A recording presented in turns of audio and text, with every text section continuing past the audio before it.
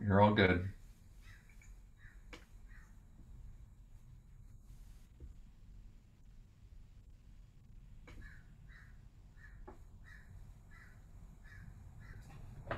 All right, we are live on YouTube.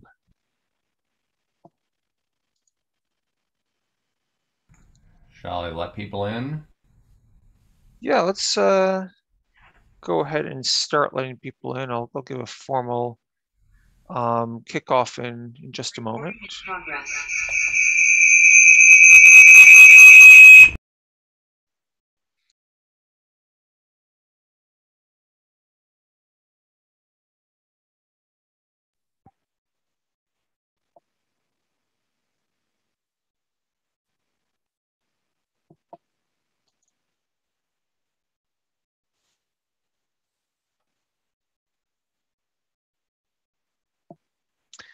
All right, for those of you who are joining us now, we're going to get started in just another minute. We're going to give people one more minute to get settled.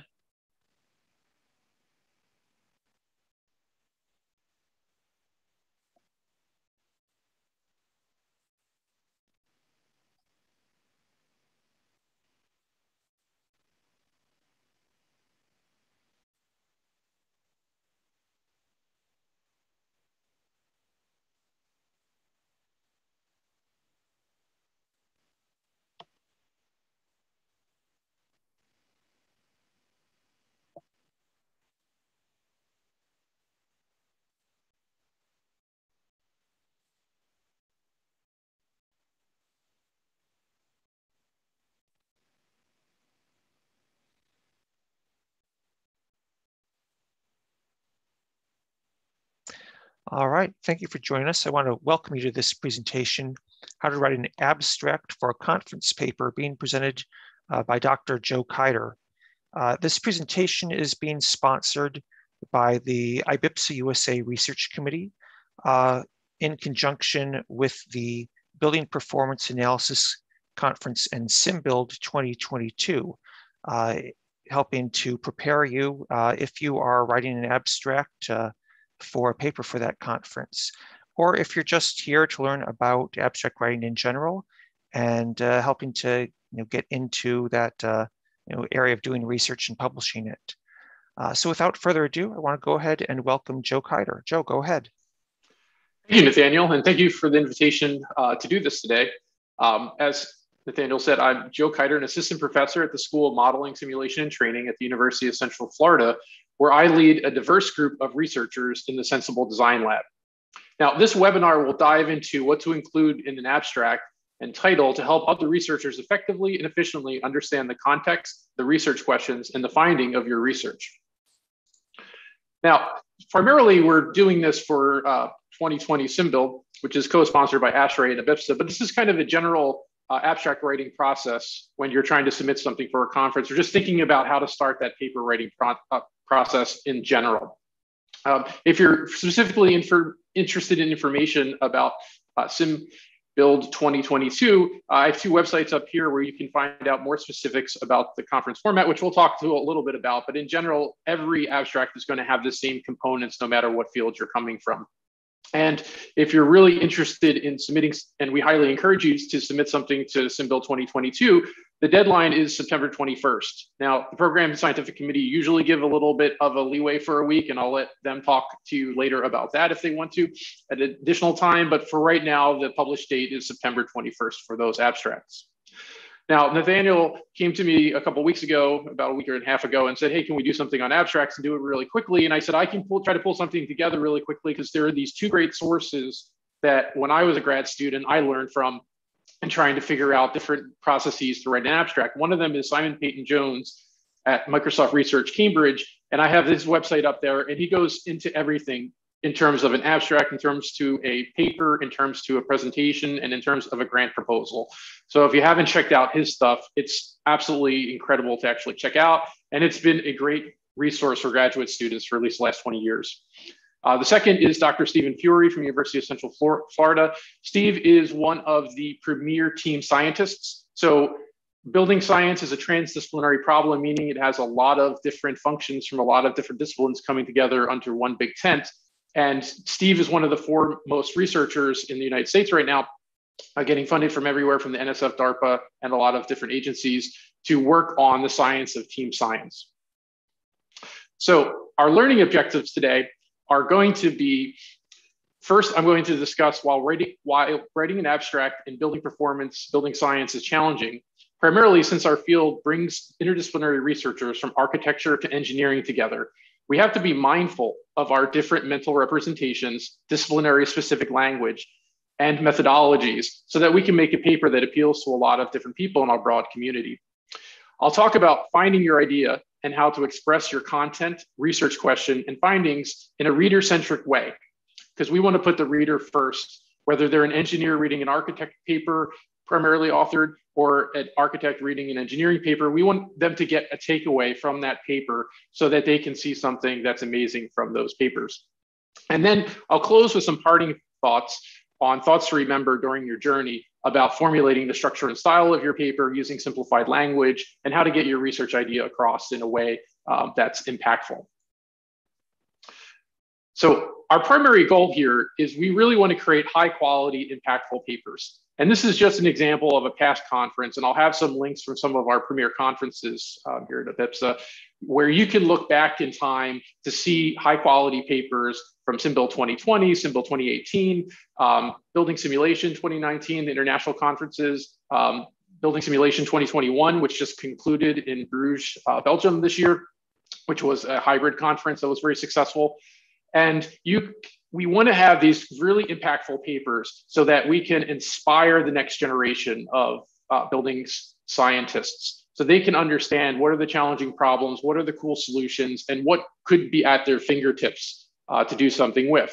Now, all the papers have a very similar structure and form, and it doesn't matter, again, if you're coming from a journal paper for energy and buildings, all the way down to something for these conferences, you're going to have the same sections in all these research papers, and you want to have the same core methodology in presenting your work, where it's very clear what your research question is, what your methodology is that you're attacking the problem, if you're doing a case study or you're doing a simulation analysis, and what your main results and takeaways actually are for the broader community.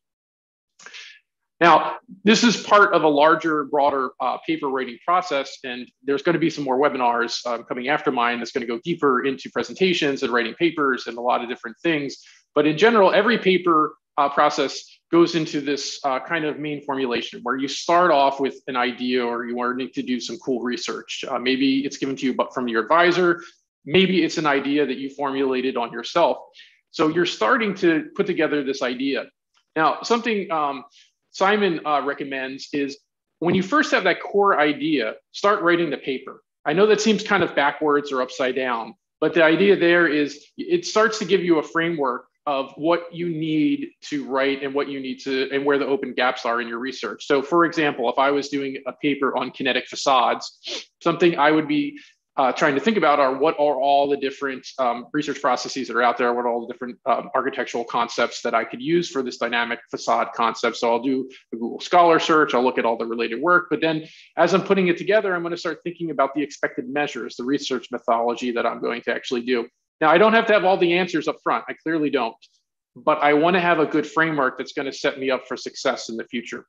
So as you're doing this great research, think about writing your abstract even earlier on. I know we're all here because we have a pending deadline to do, but it's just something you want to start in general early on. Just write your idea down on paper. It doesn't matter what it is. You're the only one seeing it. But it's good to put that product down on paper so you can understand and iterate on it and revise it in the future. Then you're going to write your abstract, and abstracts are going to be reviewed. You'll get feedback, whether it's a go, no go to write a full paper. Then you'll write a full paper, get a set of reviews back for that paper, integrate those reviews. No papers, usually accepted outright these days. You always are conditionally accepted with some reviews from your reviewers, because there's always a reference we forget, something we're just not familiar with. Our field is combinatorially big, so there's just more research out there that they let us know for. We integrate those feedback from the reviewers, and then we prepare a camera-ready paper if it's accepted, and then we present our work at some kind of conference, be it a SimBuild or BuildSim or any one of the great conferences that are out there, sponsored by ASHRAE or ABIPSA in one day. So today we're really going to focus on this abstract part. What goes into a good abstract and how do we write a good abstract in general? So digging a little deeper into that, how do we write a good abstract? I first just wanted to present the general theme of the conference, where we're trying to do better buildings. And that's just in general, if you're here for this webinar and you're watching this, you're probably interested in building science, building energy performance, building energy modeling. You want to create better buildings. You want to create a better built environment. You want to use less carbon. You want to support a transition to a greater and greener climate. This is just something that the DOE is very interested in. Researchers are interested in from a variety of disciplines. But specifically, we're really looking at how to focus improving the decision-making process from early phase design through construction, through operation of the building, through retrofits, to rebirth, eventually through more operation, and then one day, most buildings die at one day. So then how we actually can reclaim a lot of those materials that went into the building to start new buildings, so we can have a greener, low carbon process for the entire life cycle of a particular building. And buildings surround us. I mean, it's just really cool. Everyone probably watching this webinar right now is in a building. It's something that we all have in common. But building better buildings, the real question is, what does that actually mean? It's a complex, wicked problem that is interdisciplinary in focus. The Department of Energy Building Technologies Office defines this in their mission to develop, demonstrate, and accelerate the adoption of cost-effective technologies and techniques, tools and services that enable high-performing, energy-efficient, demand, flexible residential and commercial buildings.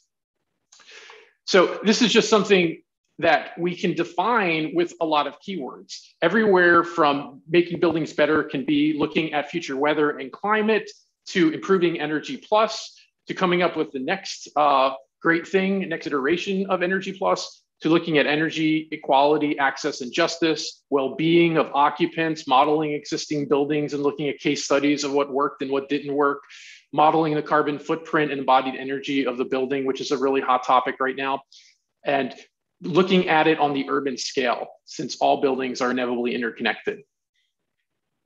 But the takeaway I'm trying to get here for is it's a real interdisciplinary topic. And it really requires a team. So building performance analysis combines the best of architects, all different types of engineers, be it mechanical, civil, structural, material, et cetera, engineer, computer scientists like myself. I'm a trained computer scientist, so I like writing code and simulation in my daily life. Physicists looking at different physical properties of buildings. Construction workers are becoming more STEM oriented. So I was telling my friends the other day, 20 years ago, anybody could open up a car. Now a car has more batteries and electronics in there than my computer did 20 years ago. So it's just an insane explosion of things that are going on. But we're working on these transdisciplinary problems. So this is the pivot that I'm trying to make with these abstracts, that we have different disciplinary expertise, and we're coming together with a problem that's transcending all these different fields. So our papers, when you write them and you think about your abstract at the get-go, are going to have a diverse set of authors that usually come together. So I never work on a paper alone. My graduate students and I always have an architect work in there for subject matter expert, a mechanical engineer, because that's something I'm not if we're doing something with computational fluid dynamics. And their papers that we write, our products at the end of the day, are going to have a diverse set of readers. I really hope that even as a computer scientist, when an architect picks up my paper, they can have a takeaway and understand what I was focusing on, what I was looking at, and they can get something coming away from it. So the practitioners in the field can be affected with what we're writing. So it's not just something for our Ivy Towers. It's something that a diverse set of readers from a variety of different disciplines can come together under one big tent and really get something out of these papers and these processes as we go forward. So building performance analysis in general, first I just want to quickly present what it means to research across disciplines, because that's something you have to think about when you're writing these abstracts, is to make them available to the architect, to the engineer, to the computer scientist, to the physicist. And that's going to require a kind of a novel way of thinking. And I think that's where a lot of papers fail that I see when I review them, is they're really hyper specific on something. And that's great. I'm not denying or bashing that. It really pushes the field together. But in general, if you're coming to a conference like Building Simulation or SimBuild, you're reading a journal like Energy and Buildings or Building Automation and Construction, they are coming from a variety of disciplines in the engineering, architectural engineering and construction discipline. So you'll hear all these different terms from cross-disciplinary, multidisciplinary, interdisciplinary, and transdisciplinary. And if you look at some of these sources that I'll break down for you that Steve has in his team science books, we start to understand what these different words actually mean. So in general, if you're doing something cross-disciplinary, this is where we're all working in our own little interdisciplinary silos, and we have our own stuff going on and our own disciplinary specific training. And the research is now becoming cross-disciplinary, where I saw a cool idea over in architecture, maybe I want to use it, or a cool methodology over in engineering. So these science team members contribute their disciplinary expertise collectively to some new knowledge, and we're kind of loosely coupledly getting together. Multidisciplinary research brings that circle a little closer, where it's more of a collaborative effort, but we're still kind of operating independently. We're working in different disciplines together, each drawing on their own disciplinary knowledge, but they still remain firmly anchored in their core disciplines. You're not kind of coming together to this greater problem that exists. Interdisciplinary is what you hear used a lot. It's integrating knowledge and methods from different disciplines using real synthesis of approaches, meaning I'm a computer scientist, but I might be inspired in using something from the architectural design world in how I actually build my code or design my simulation or product.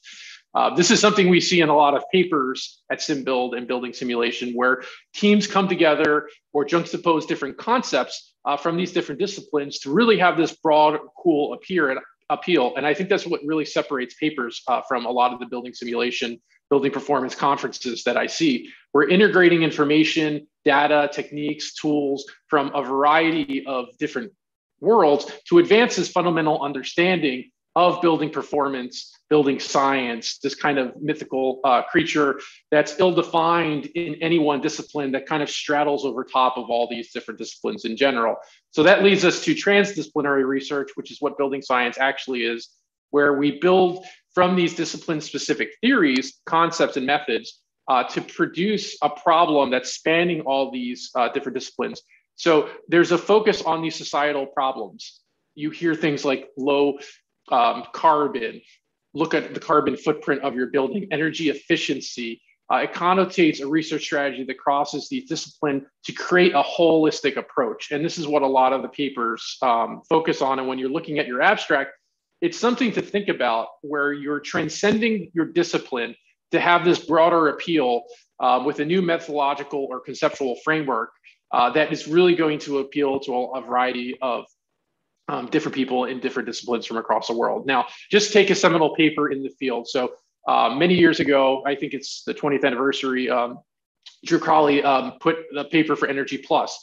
Now, this is a cool simulation framework, but it's something that has so greatly affected the field. Everyone from architects to engineers to computer scientists were using and inspiring from this paper. And it's just a cool piece of building, modeling, and simulation methodological approach that's personified in software that solves and transcends these different disciplines in a very unique way. And this is kind of when you're writing an abstract, think of what went into some of these seminal papers in our field and try to see what are the main takeaways. And I'll start talking about that later in this webinar, but there are the big takeaways that you want to do, something that's going to have this transdisciplinary appeal in your abstract itself.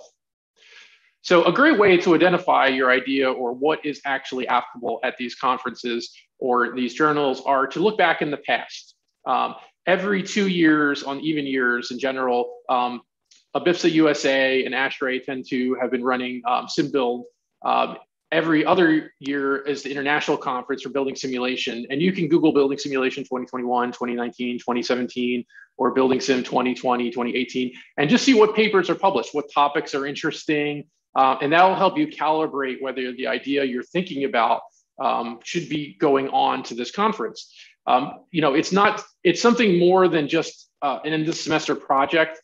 So it requires more work, it requires more research, it requires a deeper methodology. So you can see the level of work that has gone into these previous papers, and you can calibrate, okay, is my idea kind of at this level? Do I have results that are kind of pushing the field forward in the way these other papers have done? So I always invite students and authors to go back and look at these past conferences. And there's also a lot of great journals you can look at too. And I just listed a couple here. There's many more. I don't want to be non-inclusive. I put these slides together pretty quickly, but you can look at energy in buildings or building environment, building simulations from Springer, automation and construction. And they're just doing kind of the state-of-the-art work that's going on in our field to just say, okay, is my topic kind of calibrated? In general, it probably is, because building simulation, again, is, I call, a wicked problem in that it has a nebulous boundary. So as our world evolves, as we get different challenges, different goals, different posts to go. So, decarbonization by 2030, fully net zero by 2050 or something like this. So as these goal posts get put up, we're bringing in new challenges, new problems with this ever evolving boundary. So in general, just because it's not there doesn't mean it won't be applicable in the future, but it just use this as a calibration point to see what might be useful for your papers and your ideas. So when you identify this topic, what you really want to make sure is you have one clear, I call ping or pop. So you just want that one real pop, clear, sharp idea that your paper is presenting. So maybe it's a great way a dynamic facade is helping the well-being of your occupants in your building. Maybe it's a new way to accelerate Energy Plus with a GPU to accelerate shading calculations. You may not know exactly what the ping is when you first start researching, but inevitably as you start getting and formulating your abstract, you want to have a reusable insight that's useful to the reader. So one clear idea that you're able to clearly communicate effectively in your abstract in your paper. If you have lots of ideas, that's great. Don't throw them all in one paper. Write lots of papers. I'm an academic. I love to write papers. It's just something, I do all my daily life. Don't try to cram 10 ideas into one paper and kind of make it a Frankenstein hodgepodge paper. Try to keep your paper to be a very clear, crisp research question where you're looking at a bunch of hypotheses and trying to prove or disprove them. Don't throw 10 or 12 research questions in a single paper. It's just going to dilute your work. You're not going to be able to articulate it clearly, and it's not going to get accepted in the end for a full paper. You want to keep in mind that you want to infect your reader when you write it. So if you write something, I want to read your abstract and come away and be like, I got to read that paper. In some sense, your abstract is kind of a teaser or a commercial to want to go out and read that full paper. In general, the abstracts are read, I'm just going to throw out a statistic, 50, 100 more times than anytime somebody reads your paper. So a lot of times when I'm doing a literature search, first thing I do is I pull up the abstract and I just want to see what the paper is about. So from this process, when you're submitting your paper, remember in the end, that abstract's going to be whittled down to something that readers are just going to browse through very quickly, and they want a very clear way to convey the useful and reusable idea from your paper so that when they read it, that abstract, they're going to be like, I got to read this paper. I got to understand what's going on here. This is such a cool concept. It's such neat what the reader or what the authors are actually doing here. The reader is engaged into this process. So the fallacy is, I always tell students when they're trying to work on this early on, you need to have a fantastic idea before you start writing a paper.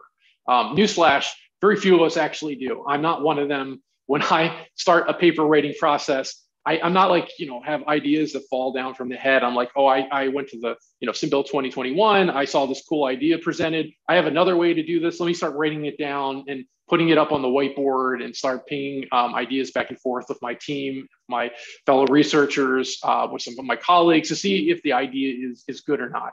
Often I'll give a scratch talk in-house to my grad students and just say, hey, I have this neat idea. And they'll shoot back with me a lot and say, no, Joe, that's been done, in this other paper, you're just not familiar with it or haven't read it yet, or that's never going to work out. Here's why. I often give a quick talk. I keep it in-house. I keep it with a lot of friends. No matter how weedy or insignificant the idea might seem, test it on an audience, get feedback. Architects, again, trying to steal from different disciplines. This is what they do all the time. They have an idea on how something should look, what the form and shape would it be. They put it together. They put together a couple iterations of that idea and they get feedback, be it inside or from outside from their clients to understand whether it's working or not. It's the same thing we should do with research ideas. Just start writing it. Now, when you get to submission, don't just submit all your junk either. Try to weed it out and try to figure out what the best ideas are. So maybe just put 1 or 2 forward. Don't put 20 papers forward. You're never going to be able to work on all of them at once. You're going to be stretched too thin. Try to pick out what your best work actually is. And I say, what's high quality, what's impactful? These are wibbly wobbly terms, and the reviewers will tell you inevitably what's high quality.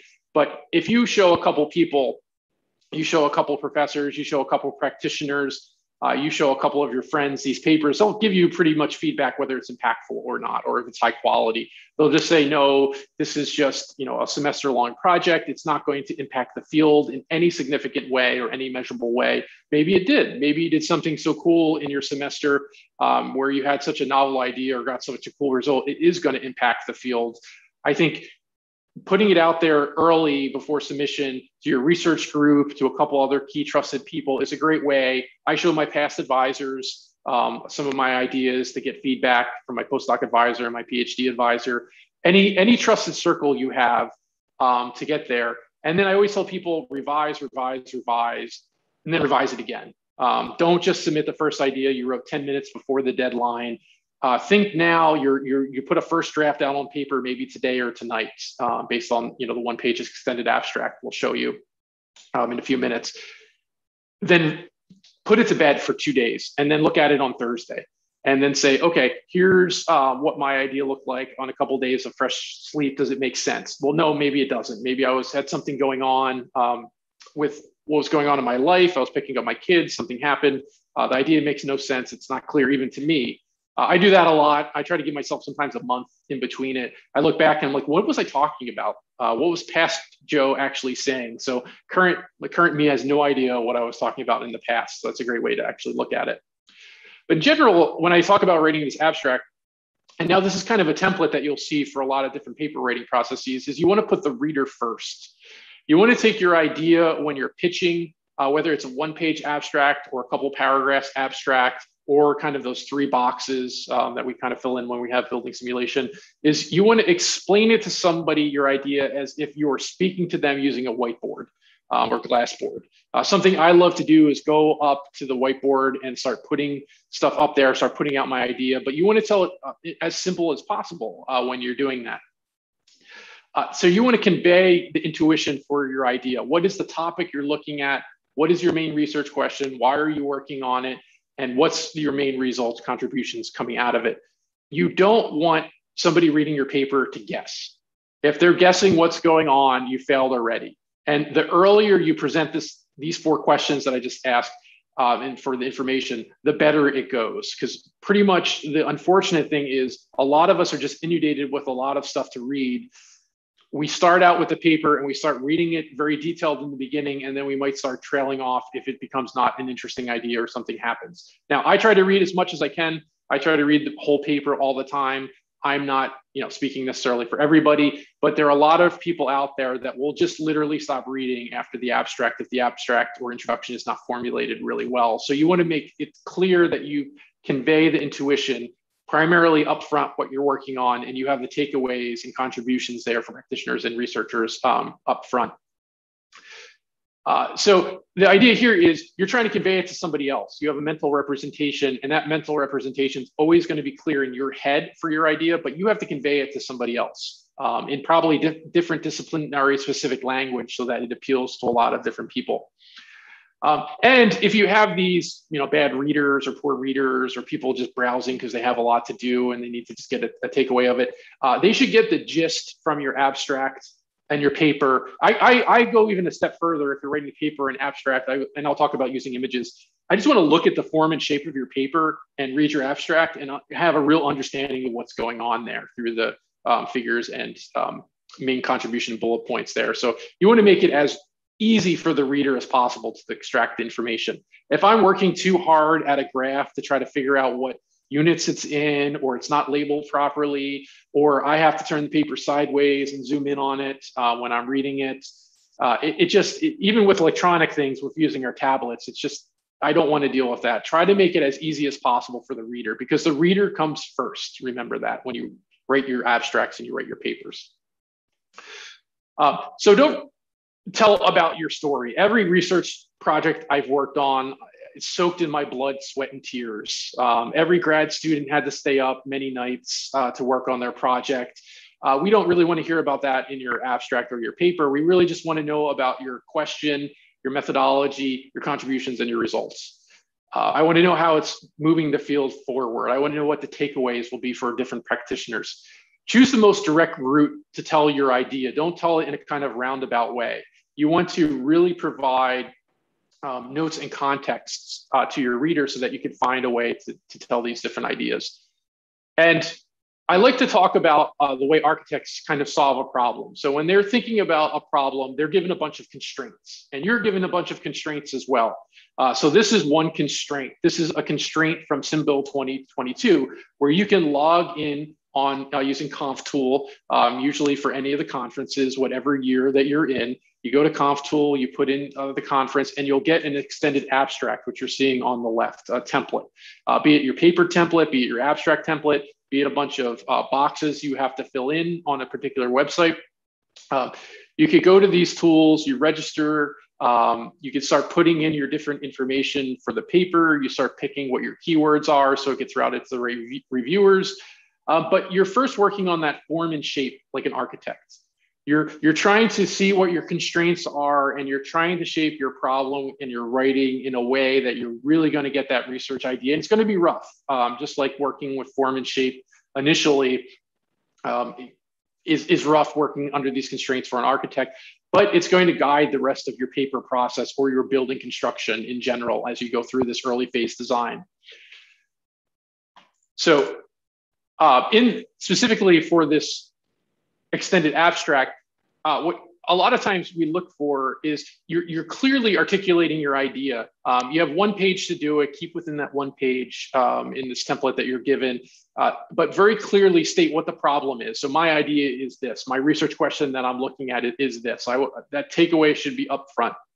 Why is it a societal problem?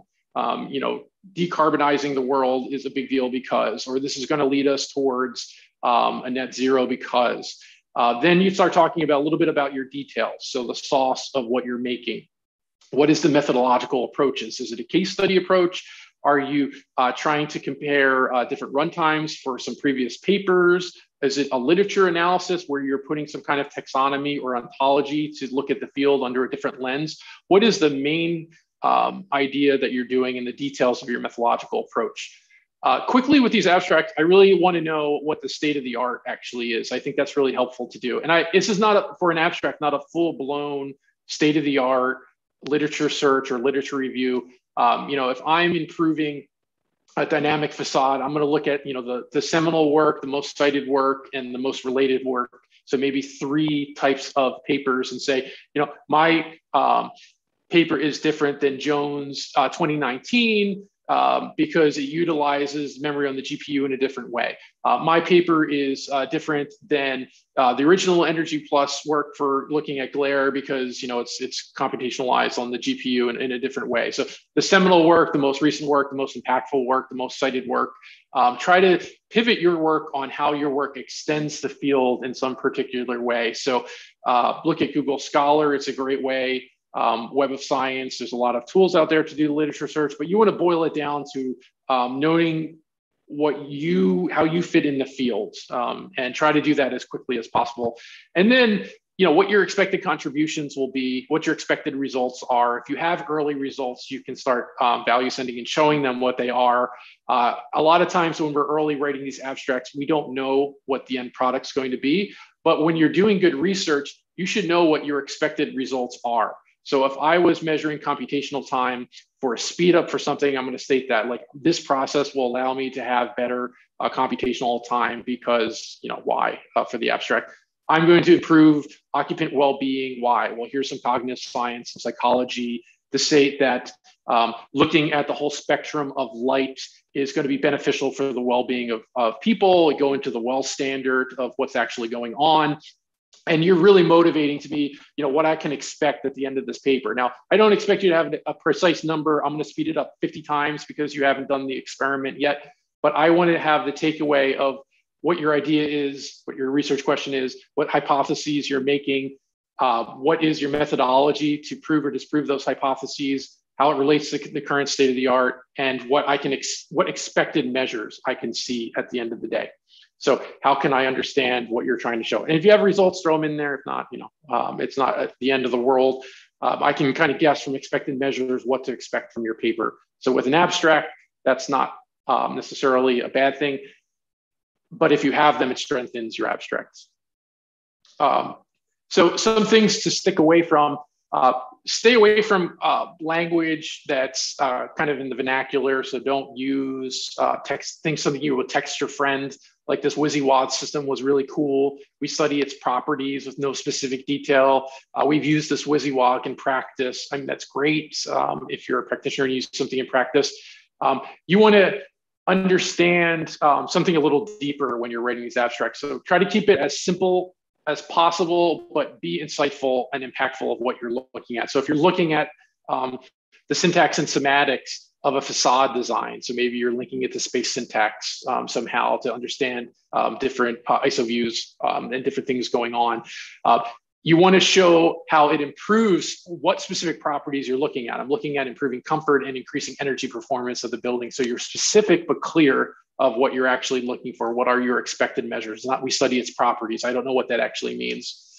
And when you say you used it in practice, how did you use it in practice? It's okay to have case studies and compare different buildings if it's moving the field or showing something that has not been compared or done before, or showing how a facade or an architectural concept happens in many different climate zones across the US. You want to describe, you have some kind of framework in WYSIWYG or whatever it is, and how you used it to implement novel facade designs, and people in the future could come up with newer facade designs and plug it into your system and get cool, interesting results. You might have only compared 2 or 3 because it's an 8-page conference paper in 1 or 2 sites, but in general, I can see how this can generalize or extend to something very clearly in the future. You're providing that clear path to go for.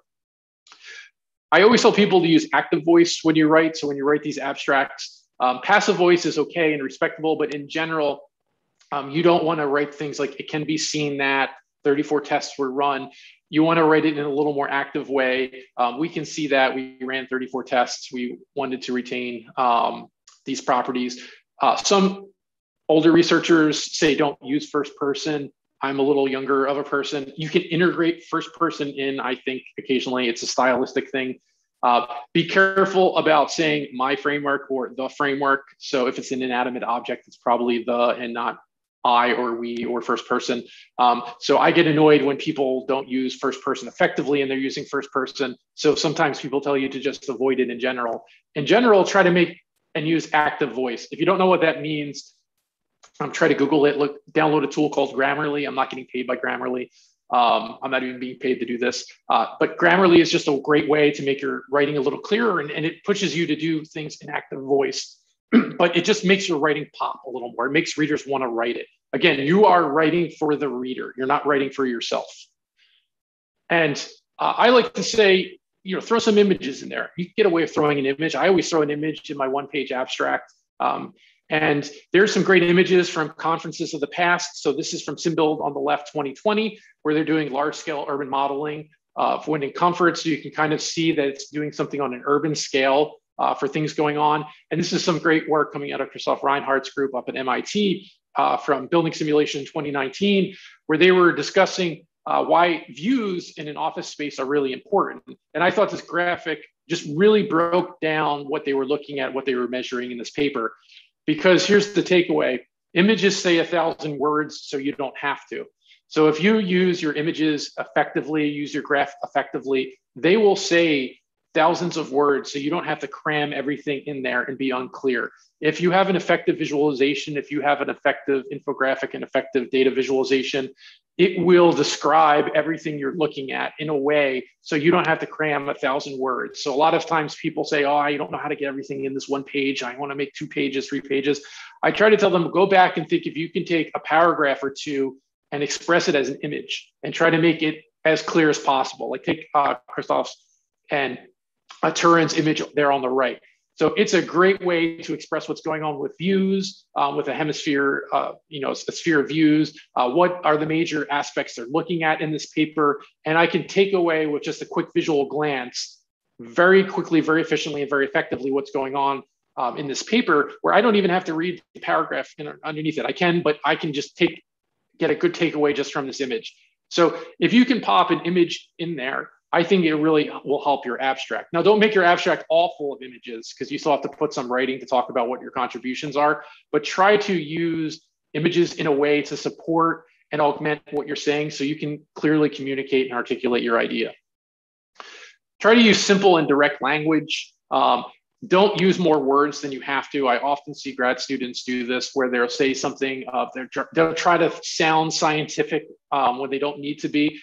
I don't want to read more than I have to. So try to say, instead of saying the object under the study was displaced horizontally, just say the ball moves sideways on an annual basis, yearly. If I can say it in one word effectively, I don't need to use 4 or 5. So try to use simple, direct language. And when you look at your writing, see if you can simplify it. That's a great way to save space to keep it into a page, or those couple words or text boxes if you're doing something for building simulation, or the 1 page for SimBuild. Now, just to show you two case examples in the last couple minutes here. So this is a paper from Past for Me, where I got together with an architect, a cognitive scientist, and we tried to look at a way to blend effective kinetic facades. But the idea here was, can we effectively use a dynamic facade to help improve occupant well-being? So I want to state that very clearly and effectively up front. That's the main thing I'm really trying to look at, is how do I what I'm really doing is dynamic facades are something that's been around for quite a while. I show some of the main ones with this graphic underneath that are some of the top dynamic facades that we're familiar with in the world. But I really want to present first the architectural concepts that I'm going to look at, why I'm inspired by them.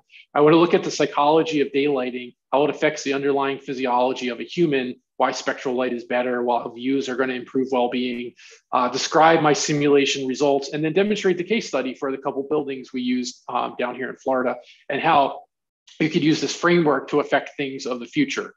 So sometimes I tell people, when you're writing this abstract, see if you can bullet list some of these ideas on the side to say, if I read it, or I have my wife read it, or husband read it, or boyfriend, girlfriend, whatever, read it, kid read it, they can basically write on the side after reading it what your main research question was, and what are some of the 4 highlights that you're doing. So you're presenting a concept, you're using some kind of underlying grounded theory in your approach. You have a strong methodological approach for your simulation, and then what your main case study and results actually are. If they can't do that, your abstract's probably not effective. And it's worth that exercise to show it to somebody else to see if they can do this, to have a clear and effective abstract that will help you in the future. This is just another case example. So this is something we did in energy and buildings. So the main takeaway here was, can you provide real-time accurate daylighting tools to architects in early phase design for these complex facades? Again, same kind of process. I'm trying to present the different architectural concepts for the different facade types. Here, they're both static and dynamic. What the mathematical formulation of daylighting is. This is a little more nuts and bolts of a paper, where we're looking at trying to solve the full global illumination approach, as opposed to 3 or 4 bounces that are in some other products. So you're not getting a full global illumination solution, but we want to do that in real time, which is the approach of why those other ones aren't doing it. But we want to do that and make that idea clear and crisp to say, the other approach is very valid. We're not trying to really criticize radiance. Using a radiosity approach just has a different niche, a different usage of it.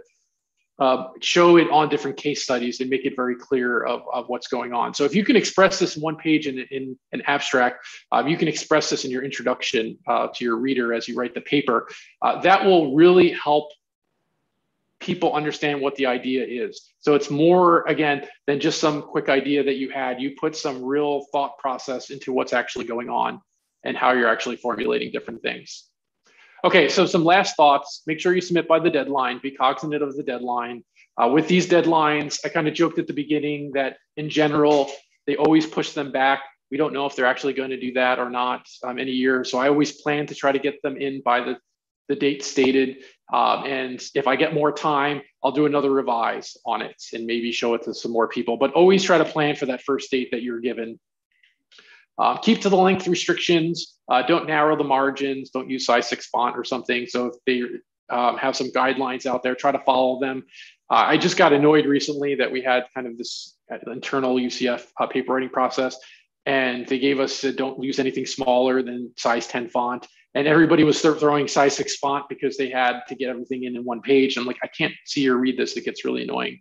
You have to follow the guidelines that are given. And you could go into the Conf tool for your conference to figure out what those guidelines are.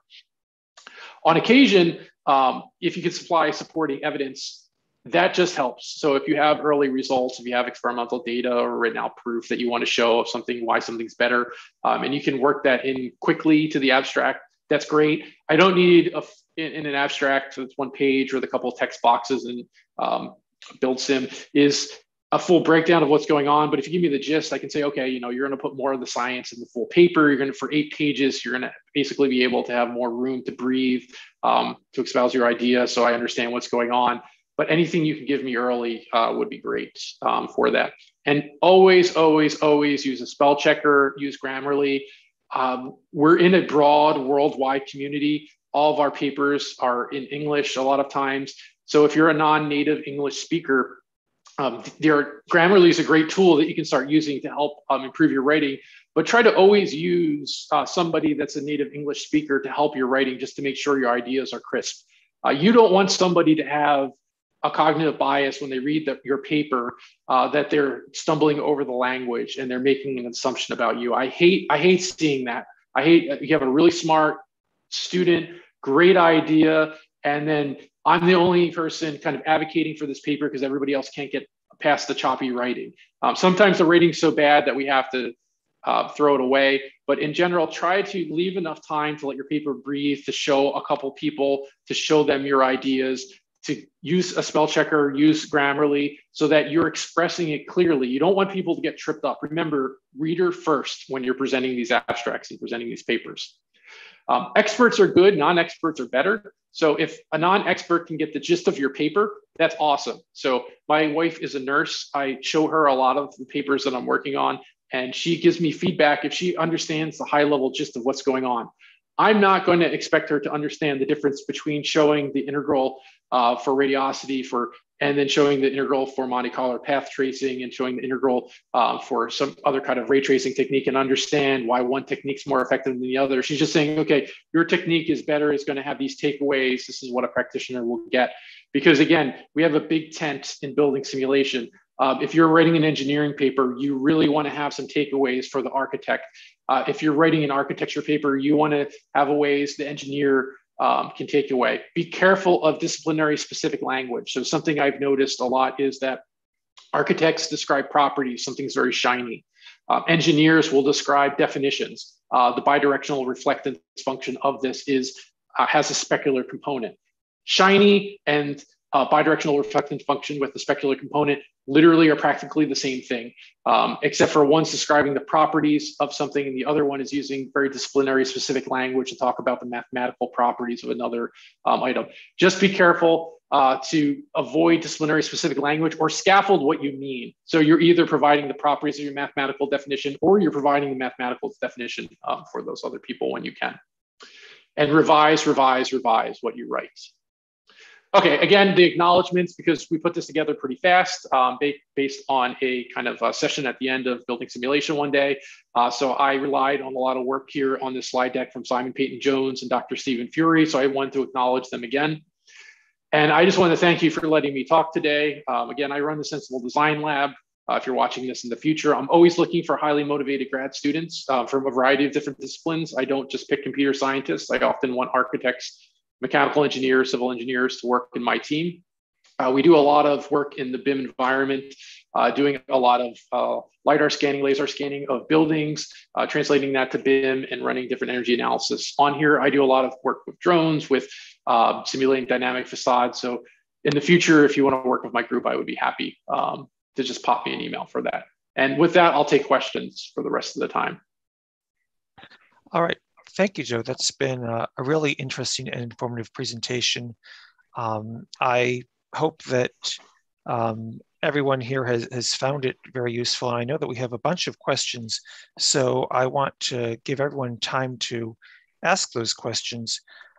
If you have a question, please go ahead and raise your hand using the reactions button in your Zoom bar, or chat us and let us know that you have a question.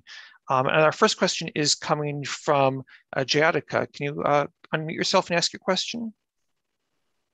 Hello, am I audible? Yes, can hear you.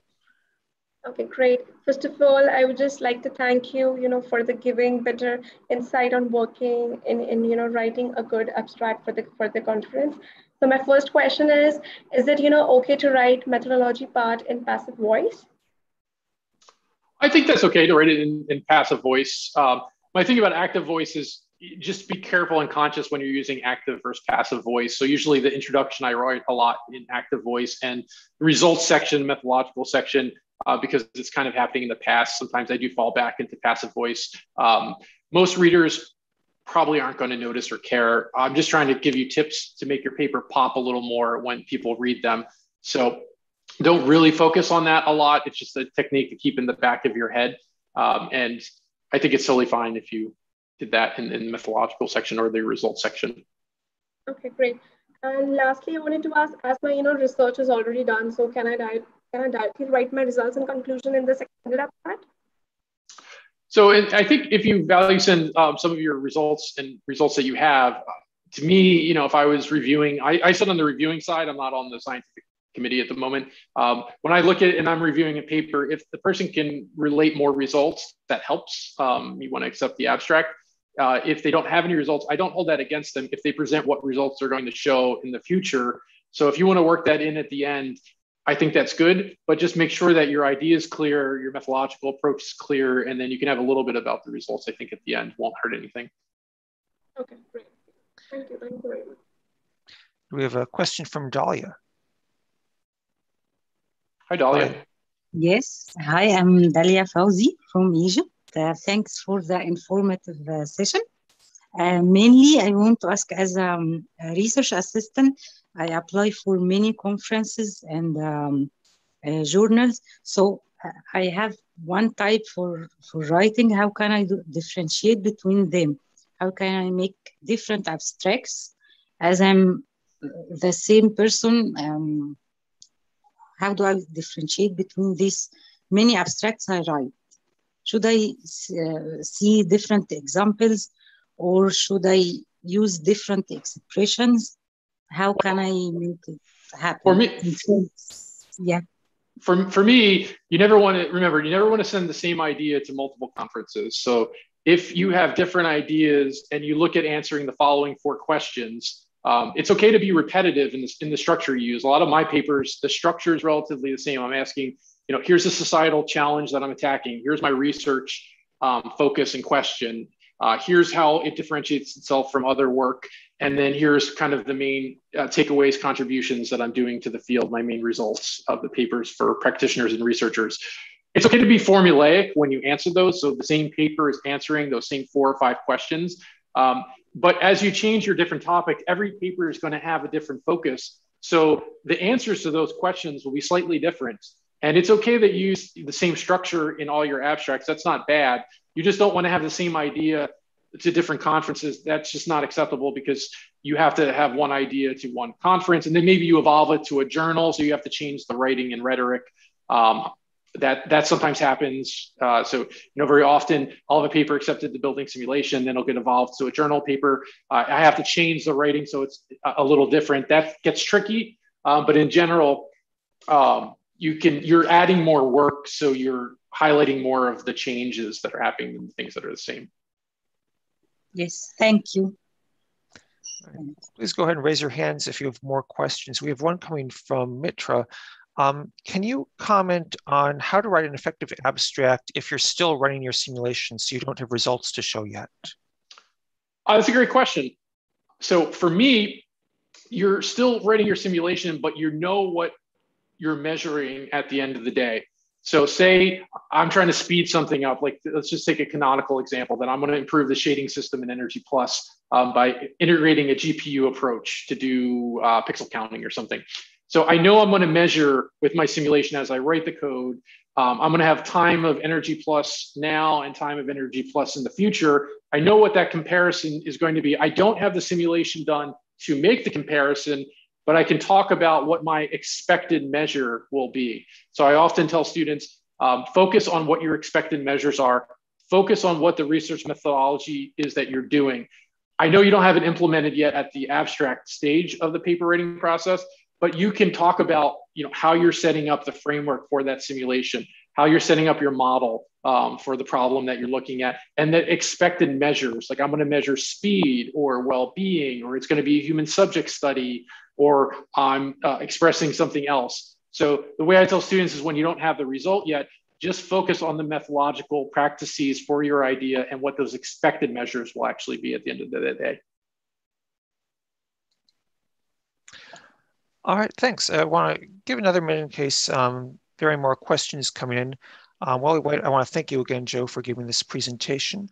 I want to remind everyone who's listening that we will have a series of presentations on various subjects related to the Building Simulation Conferences coming up this year as we prepare for BPACS 2022.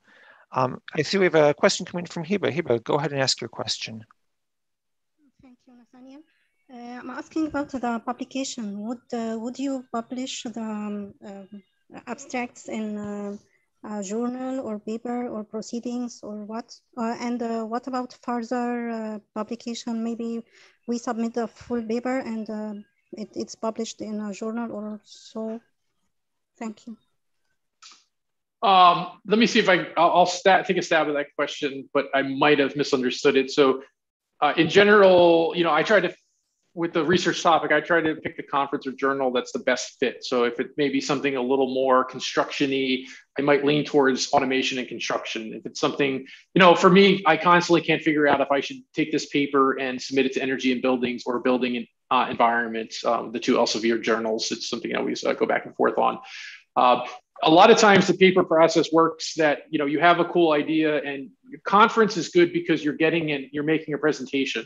A journal paper in general usually just goes on a shelf a lot of times, or, library, but you want to advertise that you have this really cool journal paper that's going to be impactful. So sometimes people write a conference paper for it, or sometimes people take the conference paper and turn it into an extended version for the journal paper, because if you're like me, 8 pages is not enough to tell about your 3 or 4 case studies, all the different simulations and science that you've done. You need more. So a lot of times I'll take a paper from, and I'm doing this now. I have had a paper at Building Simulation where we looked at an AR system to look at designing facades.